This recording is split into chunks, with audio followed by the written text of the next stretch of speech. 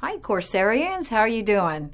Welcome to week 5, entitled Planning and Facilitating for Effective Small Group Learning. How many out there have conducted small groups? Anyway, this week you're going to learn all about small group learning and how to do that with strategies and what are the barriers and what we need to overcome. This week's session is done by Dr. Rachel Levine and Dr. Joe Co-Francisco from the School of Medicine.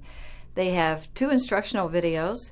In addition, you're going to have other videos with, I would say, master educators talking about their small group learning experiences and their strategies in facilitating. And then the other video is on a demonstration of actually seeing a small group facilitation and what's working and how you can maybe, it's modeling the way. For your grading, this week you're going to be focusing on grading your last peer assessment. So don't forget to do that. You have a week long to do that on the assignment that you worked on last week. In addition, there's a discussion forum, so don't forget to engage in the discussion forum. I love all the rich dialogue and the collaboration I see across from learner to learner. So good luck and enjoy the small group learning session this week on week 5. Thank you.